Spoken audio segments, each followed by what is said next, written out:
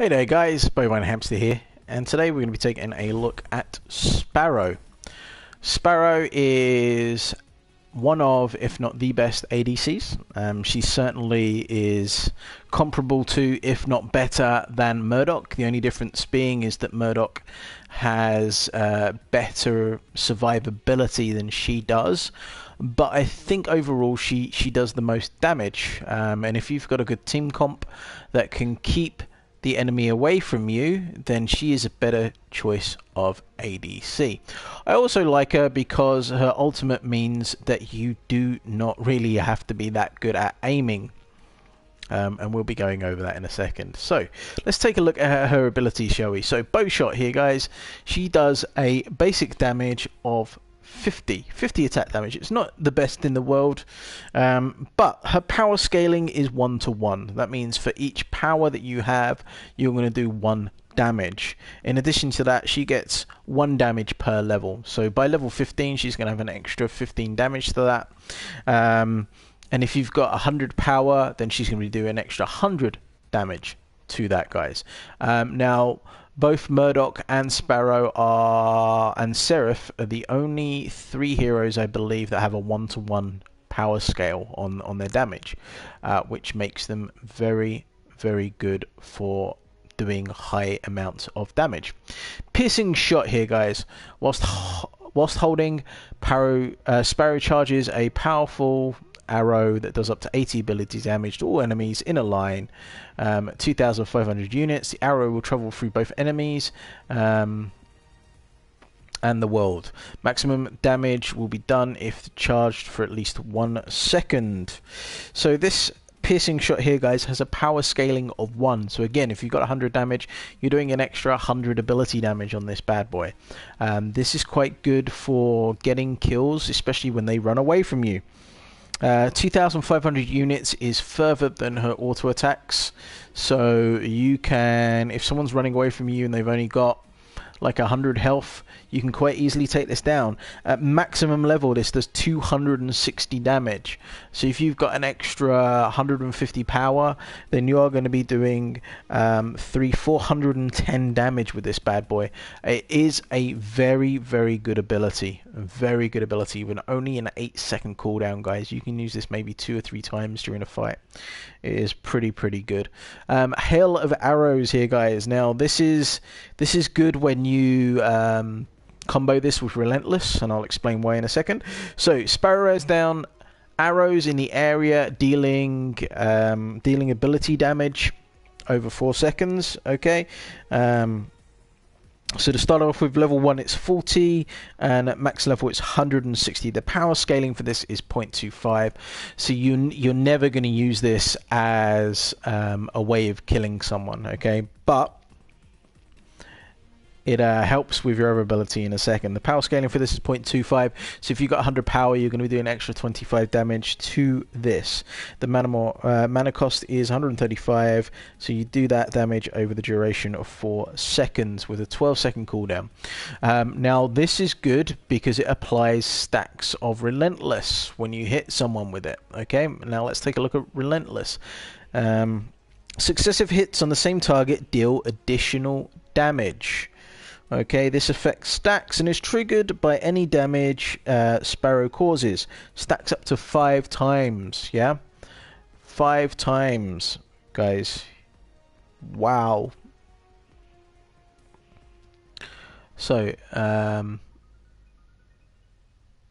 it's insane. This is insane. Okay. 6.5. Where are we?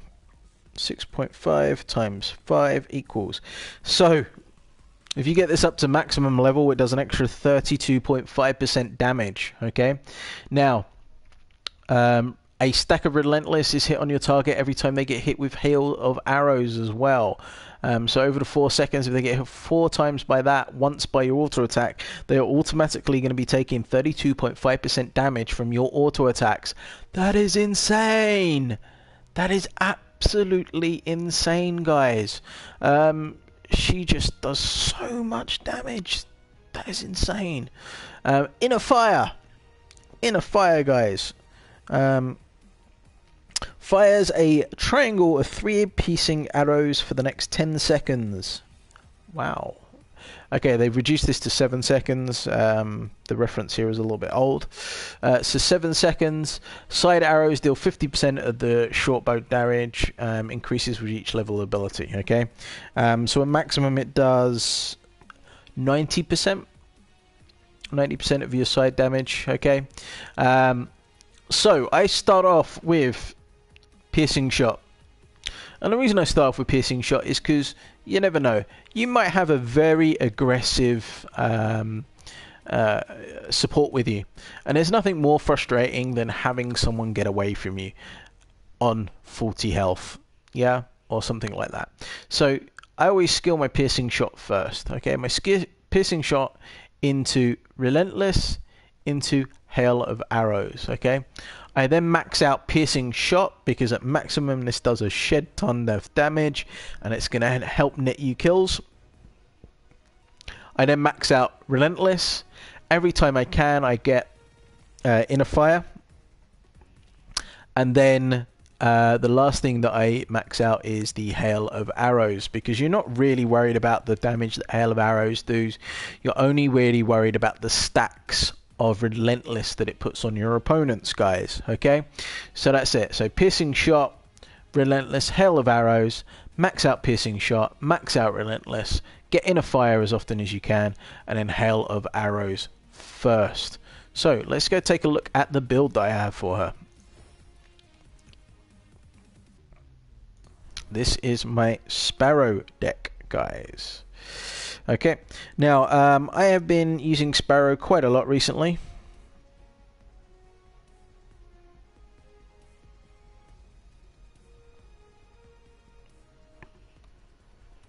And I think I'm about 67% win rate with her. She's pretty cool. She's pretty cool.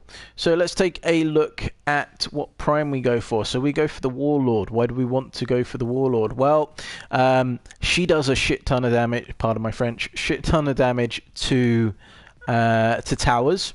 So you don't need your minions to be doing extra damage to towers. What you do need is you need the minions to push as fast as possible to get you to the tower. Okay? Because the quicker you get to the tower, the quicker you can take the tower down. Or the inhibitor, guys. Okay, so we're going to pick the Warlord here because this does an extra 100% damage for the minions towards the other minions that are in front of you.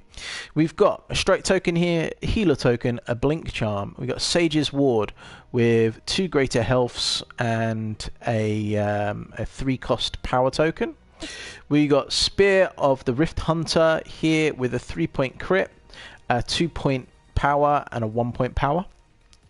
We've got a Spear of the Rift Hunter here with 3 3-point power tokens. Spear of the Rift Hunter here with 3, a 2, and a 1 power token. We got Wing Carver Blade here with 3 1-point power tokens. Wing Carver Blade with another 3 1-point power tokens. Hunter's Guile here with a 3-point health, a 1 and 2 1-point power tokens. We've got Swift Seeker Heart here with a 3, a 1, and a 1 attack speed token in it.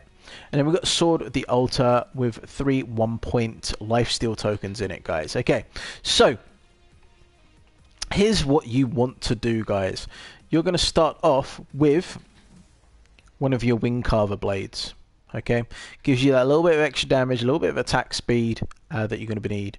That 6 power that you got, that is an extra 6 damage, so you're going to be hitting for 56, which is enough to be able to last hit quite proficiently. If you find you are taking quite a lot of harassment and you've only got like 2 or 3 points, you can go back, get yourself your healer token or a strike token, but chances are you're not going to be taking a lot of damage in the early game because you're ranged. The person that should be taking the damage should be your support. Okay, you're going to finish both your Wing Carver Blades first. This is going to give you a nice bit of damage, nice little bit of attack speed to start off with. You're then going to decide what you need. What do you need? What is your opponent that you are facing? Are you facing an Aurora? If so, you're going to need your Hunter's Guile, guys, because this is the anti-Aurora card right here, okay? Now, most supports don't bother carrying a purity sensor, which is the AO version of this, okay, where everyone that's around them, it removes the debuffs. This is a personal one, guys, okay, and this removes the debuffs from yourself. So generally, I take a look at my support. I ask them, do you have a purity sensor? 9 times out of 10 they're like, nope. So I have to put this on if I'm up against an Aurora. This is also really good for getting you away from a Chimera as well. If a Chimera jumps you, just pop this, run away from him. Yeah, he can't catch up with you whilst he's auto attacking, which is pretty cool. So after you've done that, you are going to go for one of your spears. It depends what you want to do, okay? For me, I usually go for the 3-2-1 power token one in, just to the extra power that you're going to do. You're then going to swap out the Wing Carver blades to get yourself your Swift Seeker Heart to do extra fast attacks.